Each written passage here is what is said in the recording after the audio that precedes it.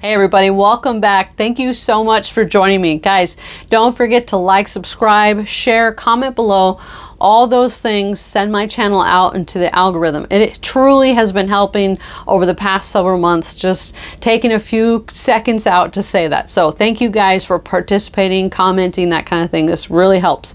All right, so today we're not doing dreams, prophecy, revelation, or inspiration. I'm going to share a testimony, and it isn't a good testimony, so I'm not classifying it under my new series, Time to Testify, for that reason. But I just want to share my story because there is a lot of this being exposed right now, and I believe the Lord's encouraging me to share this story to help open eyes to the process of how this is done, okay? I honestly don't want to share this story because, not because it's so personal to me, but I don't know if you've ever had someone who you loved, who maybe did some bad things, messed up, and you know God loves them too.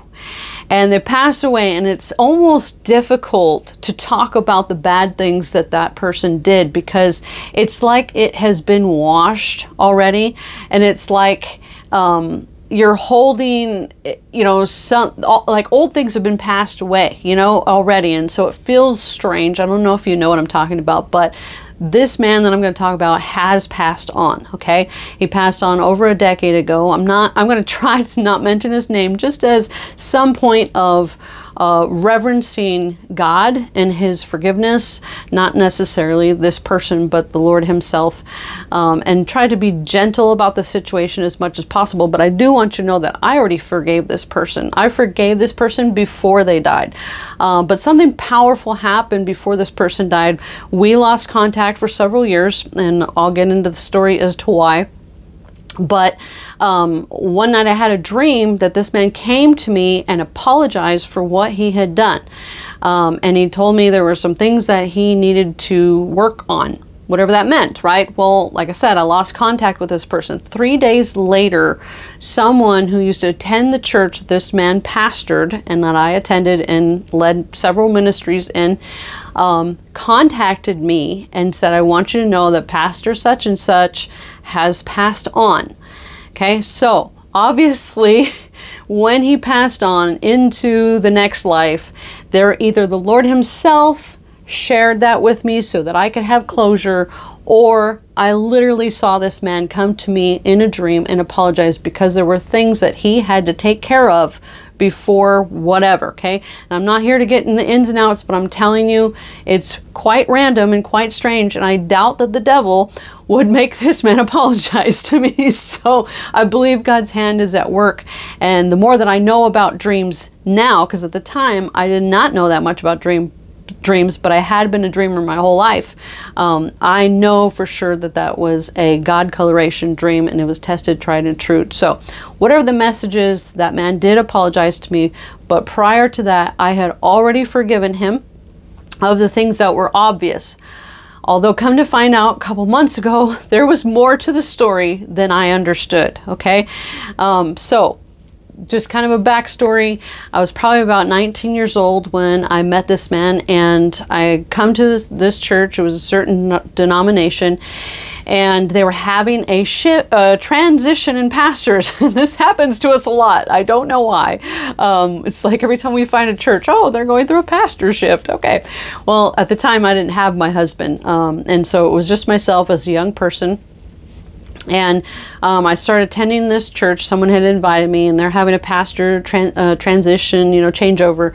Well, this guy came, and him and his wife had just gotten back from a missionary trip in the Philippines, and he had got bit by some sort of insect that gave him a flesh-eating disease in his leg, right? So it's just this huge deal. He's our new pastor. Everyone's praying over this guy, like, please get better, you know, all this, blah, blah. He did. He lived through it, didn't have to amputate the leg, that kind of thing. Well, because of the shift over, people leave, you know, and you got to have new staff, new leaders. And so being a young, energetic person who loved the Lord, very servant-hearted, I took on several ministries there, became literally, I mean, one of the right arms of this church. And this man took me under his wing as if he was a dad type figure to me, which meant a lot to me because my dad and I don't have a great relationship. That is not to say my dad hates me or I hate him. There is no unforgiveness or anything. We just didn't have a close relationship that I would have loved to have an experience with a dad in my life. Until my parents divorced when I was 10. Prior to that, sure, I might have been daddy's girl, but I don't have a lot of memories in that area. And between 10 and 14, life was crazy, and with the divorce and that kind of thing, and around 14, my dad moved very far away, and I still did not have that closeness, especially then. And my dad was never an overly affectionate dad. In fact, even like making you feel, you know, special or honored or that kind of stuff. He wasn't the type of dad to like even remember your birthday. Sometimes, you know, sadly. And again, I have nothing against my dad. I have the best daddy I could ever have, and that is my Father in heaven. And he has been an amazing father to me over these years, okay? But during this time, as a young person, I didn't have that fully established relationship with my Father in heaven, and I was still lacking in this area. Didn't know it, but I was. And so this man played the role of not only a spiritual leader in my life, but also a dad type figure, okay? And he would, I mean, take me to go get my hair done. Now, granted, never alone. I had a best friend that was around the same age as me, and another friend in the church around the same age as myself, and he would take us all out together, get our hair done, you know, buy us things, spend lots of time with us. He would, I mean, I had gone places alone with him. One time he took me to buy a brand new car. The car that I was using driving back and forth miles, I commuted miles and miles to work, was not being a great car. And he took me to his favorite car dealership and worked a good deal and even put some money down on a car for me, okay? There was a lot of things that looked normal on the surface that now I look back on that I'm like, yeah, that was weird. yeah, that was weird. And so while he did these things with me, for me, he did them in the company of others, but I was his favorite, if I can say that. I knew I was his favorite, and I loved being his favorite, okay? And so a lot of this stuff happened, like I said, and I just felt for a long time like this guy, he's just a dad to me. He has a wife. But let me tell you, a lot of times his wife was not there, nor was she involved in the process of making the decision of putting money down on a car for me or getting our hair done, those types of things, okay? And so that is number one red flag, okay? If we're gonna label red flags, I just wanna put that out there, right there. And at the time, I didn't see a problem with that because I felt strongly that this man only saw me as a daughter type figure in his life, okay? I saw him as a dad type figure. He was just a dad to me. I mean, he rolled out the red carpet for me a lot. Again, at the time, I was like eating it up. Now I look back and I'm like, okay, that was a problem, okay? I preached in this church many times. I mean, he gave me the pulpit. I headed up several ministries, guys, like this. I mean, I was one of his right arm people, honestly. Probably his right arm. His wife ended up getting really sick, and she was out of the picture for a long time. And guys, let me tell you that this is a tactic that I have learned of the Jezebel spirit. Okay, as I look back at what took place in this church, and I've seen this exact thing happen in other churches, especially in leadership, this is a tactic of the Jezebel spirit, okay? She will first prey on the weakness of the man, the leadership, And then she will find a way to get wife out of the picture, whether through depression, whether through an illness, something like that, some way to get her out of the picture so that she can create an aversion and put the people next to him, to the pastor that she wants there, so that she can end up doing some gross stuff and later just destroying the church, okay? Now, I just want to be clear right up front. I never did anything with this guy, nor did he do anything inappropriate with me. However, the Lord revealed to me that had things not have changed, it would have went that route, okay? Towards the end, and guys, listen, I would never accuse this guy of this. For years, some of the things that had happened during this time, I was like, it made no sense to me. Even with forgiving him, I was still, like years later, look back and be like, why was he so upset about that? Why did this end this way? What was the deal? And it wasn't until a couple months ago, I did a message on here about Mike Bickle, and I start reflecting and thinking about like this grooming process that takes place, and I'm like, gosh, I'm walking around, I'm doing laundry, and I'm cleaning the house, and I'm talking to the Lord, and I'm thinking about this tragic situation and how this grooming takes place, and I heard that was Pastor so-and-so. And again, I'm trying not to mention his name, okay? Although there could be people watching that know exactly who I'm referring to, because it was not that long ago. This was pre-marriage for me, okay? And when the Lord said that to me, that was Pastor so-and-so, I was like, it all made sense. It all made sense, okay? And so before I met my husband, and I met my husband while in service at this church. My husband knows this guy. He met him, did not like him from day one, okay? But I was just young and was like, no, he's like a dad to me, you know, whatever. But what started happening is his wife's out of the picture. I think he started getting more serious about, you know, we're best friends and we're hanging out and stuff. And while I say he never did anything inappropriate, there was a time when I was alone with him at the church that I felt like he was looking at me indecently. And I went home and I was like, no, he's a pastor, like well, anyone else, but not a pastor, right? Again, I'm in my early 20s at this time, okay? And so his wife is still very sick at this time, and I even shared with my best friend, okay? And this is before I met my husband, right before I met my husband. I even shared with my best friend, I said, you know, if anything ever happened to Pastor such and such wife, I would marry him.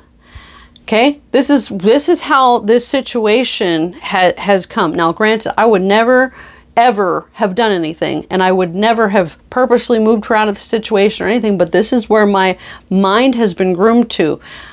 I didn't even look at him in a inappropriate way, but my heart loved him like a dad and needed that, like, shelter in my life and that kind of thing. And my friend said to me, that's gross. And I remember it till this day. And I'm telling you the truth because the truth sets people free. Am I proud to say that a thought crossed my mind where I was like, oh, I would marry that man? No, it's disgusting and it's a vulnerable thing to share, but I'm sharing it so that someone else can be set free by my vulnerability and me being brave enough to share the truth, okay? So this is how this situation is being cultivated. But then God does something. God sends me my husband. Okay, and that throws a whole wrench in this situation because not only do I believe this spiritual stuff is putting these thoughts in my mind, right?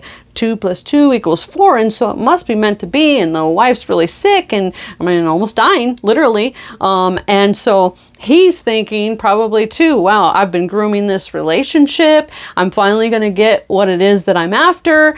And God sends me my husband. All right, so I bring my husband to the church, or at the time he was my boyfriend, okay? We're dating, and I bring him to the church. Remember that this man is a dad to me, okay? And I am excited about sharing this concept of, look what the Lord's doing in my life. Look who the Lord sent me. Like, this is the one, you know, kind of thing. I bring him over to shake his hand, and he is not thrilled to meet him at all. And I thought, well, that's kind of weird, you know. And anytime I would mention him, or I would say, oh, I'm going out on a date with David, he would literally, like, it was the most childish thing. He would just roll his eyes and like look over like, and I just thought he just doesn't approve of him, you know, and all this, right? And so, and again, this feels so terrible to share this story, but I know what I heard the other day, 2 months ago or 3 months ago. I know, and the Lord was saying, that was so-and-so, that it was like, this is the missing piece that you've been missing all these years of trying to understand why he responded the way he responded. So things start, the church is falling apart little by little. Like, people are leaving for this reason and that reason. There were people in the church that said, what he's doing is inappropriate. I was like, what is he doing? Like, we're just friends, and he's like a dad to me. Like, why is that inappropriate? But they literally were saying, what he's doing is inappropriate. But they never went any further to say why or what or whatever. But there were other things, sadly, that this man did, and he hurt a lot of people. He had a tendency to beat people over the head in the pulpit with things he knew was going on in their lives, or just wanted to get his point across rather than giving a Holy Spirit revelation, which I know now, which I didn't know then, until it came to my turn. And so the church is falling apart. We went from having a building of, you know, serving 100 people or so, down to renting a room from like a YMCA or something that, you know, we had like 12 people left in the church. And one day, you know, or I had come in and I had said, you know, look, you know, I had my ring on my finger. David proposed to me, and he turned his head and pursed his lips and did not say a word.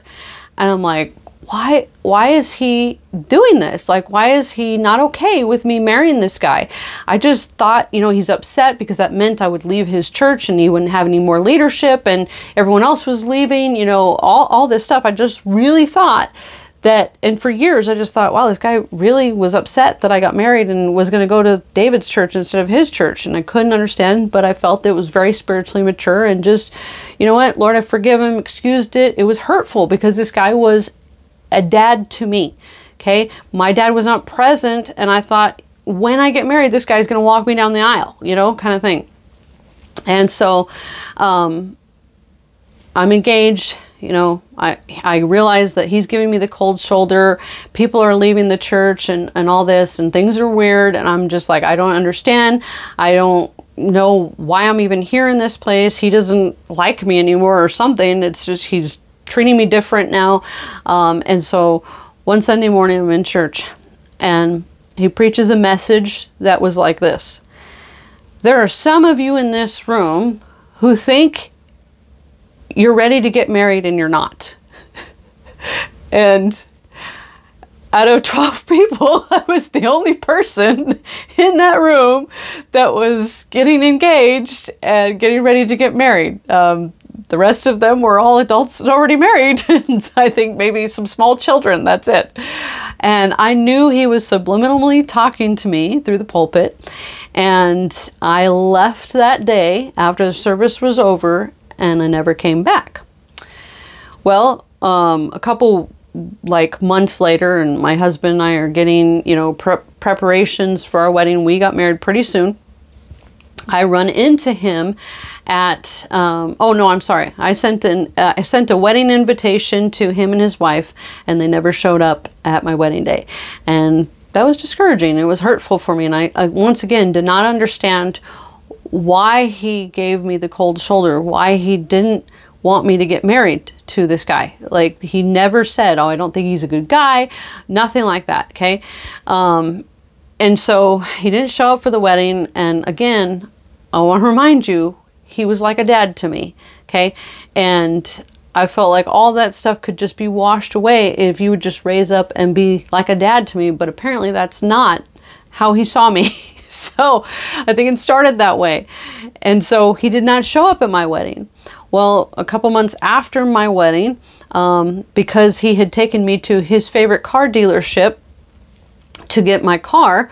You get free oil changes there. And so I brought my car back there, even though it was far away from where I lived, to get an oil change. Well, he got his car from there too. And so he was there getting an oil change as well. We ran into each other in the lobby, and I walked up to him because I'm like, I'm going to be the better person here. Even though he's a pastor and should be the better person, I had to be the better person. And so I went up to him and I hugged him and I said, you know, oh, I missed seeing you at my wedding. And he still was as cold as could be to me, just turned his head and pursed his lips like he wanted nothing to do with me. And that was the last I ever saw of him. And I continued to hear terrible stories about how the church ended up closing its doors, and just one hurtful story after the next, and that kind of thing. The church started out great, guys. It really did. It was going in a great direction, and something happened somewhere along the line, and it just took a turn for the worse. And just fell apart. And I believe that to be somehow, some way, the Jezebel spirit was let into that church, okay?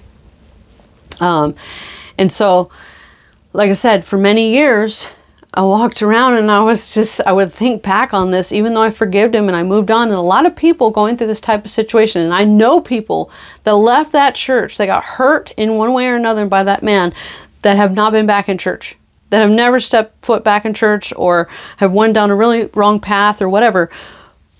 But I had a relationship with God, and that relationship with God did save me, because I very well could have took this very hurtful situation. I've been hurt by pastors and leaders, guys, many times. My husband always says the problem with church, or problem with Christianity, is people. Okay, people are human, and if our eyes are on humans, we are going to get hurt every single time, guys. Our eyes have to be on Christ, okay? And so, like I said, I forgave him. I moved on. I never let that hinder me from joining another church, being in ministry, that type of thing, okay? I have even other hurtful stories, and I'm still here, and I still attend a church, okay? But years went by, and I would look back at this sad memory, and I just didn't understand why he acted the way he acted when I said I was getting married. And I even remember, prior to meeting my husband, there was a guy that I was interested in dating, and he shut it down. And at the time I just thought, oh, okay, you know, maybe he knows something about this guy that I don't know, you know. But now that I look back, and after what the Lord revealed to me a couple months ago, I realized that the reason he was upset was because he had been grooming me. He had been grooming me. Again, I was not a minor. I was 19 when I met him, 22-ish, I think, when I left, or 23 when I left. Had ran several ministries. I mean, long history of, you know, just being in leadership and being his right arm and that kind of thing, okay? But the situation started going a certain way. His wife out of the picture. And I really believe that he had hopes that he was going to hook up with me. I really believe that. And with or without his wife passing on. I truly believe that, just by some things that the Lord revealed to me, okay? So it's something that is scary. And again, I'm not bringing this up to poke at pastors. Guys, this can happen anywhere. This can be a coach of a baseball team. This can be anywhere, okay? But not everyone's just going to throw you into the hot water, okay? There's a process sometimes called grooming that takes place. And usually it is by, you know, buying things and that kind of stuff. And that's what he was doing. And I've seen this take place. And when I hear stories of how that took place, you know, buying, earning the trust of, and then pretty soon it's, do you like me as more than a friend? And then, you know, things going from there, okay? So I just wanted to share that. I really feel like someone is going to benefit from that honest, vulnerable story that parts of it I don't even want to share, guys. And like I said, it just feels like crazy and strange to even share a story about a man who's passed on, that I believe that God has settled his accounts already. So who am I to open up an account. And God knows that I have forgiven him. And if it wasn't for his words recently explaining to me the missing piece that I've missed all these years, that was like, oh, that's why he was upset, I wouldn't even be on here even accusing him of grooming me, okay? My accusations against him were just, he was spiritually immature and he hurt a lot of people, you know? He was spiritually abusive, unfortunately. Those types of things. Those were my accusations against him. I really felt he just led with control. And when you lead with control, things slip through your fingers, you know? But I did not realize that there was a grooming taking place. And listen, sadly, like I said, he had a crazy past. They were not shy about their past. They were on heroin. They used to be on heroin. They had been saved 16 years before becoming a pastor of this church. And I think they both were married for 15 of those 16 years or something like that before becoming pastors.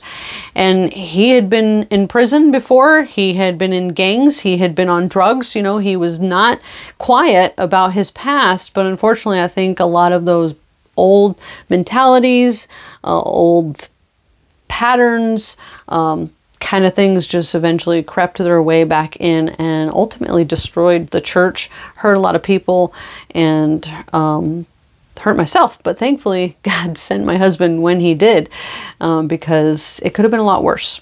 Could have been a lot worse. So again, I'm not saying that to trash the house of God, guys. If our eyes are on people, we're going to get hurt every time. Okay. I have the best daddy I could ever have, and that's my Father in heaven. And he has been amazing father to me, and he provides for all my needs. He's my shepherd who I shall not lack, right? Okay. So God bless you guys, and I hope to see you in other videos.